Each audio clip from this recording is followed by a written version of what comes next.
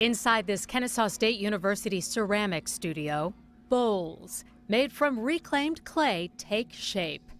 Landing on this table just 2 weeks later, they may be empty but contain a powerful message about the link between food waste and hunger.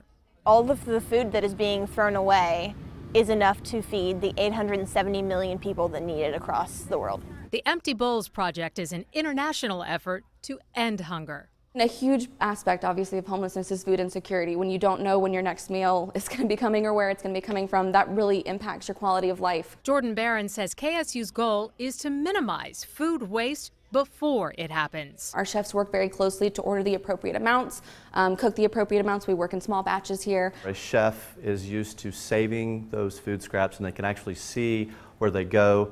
They can see what it turns into. It's turned into nutrients that go back into the ground to grow vegetables to come back into the facilities to be prepared for it to our students. KSU Executive Chef Brian Jones says the soup filling each bowl was made from a 600-pound bumper tomato crop on the university's farm. I dehydrated some of the leaves that were going to go in the compost bin to garnish the soup and give it that nice, fresh chlorophyll flavor. The money raised from the event and sale of the bowls is being poured into the school's campus awareness, resource and empowerment, or CARE services, supporting students from the foster care system or who face homelessness or food insecurity, hunger. I was surviving off canned green beans and peanut butter and bagels, whatever ones were on sale. Kennedy O'Brien says health issues led to scholarship loss, which landed her among a growing number of homeless college students.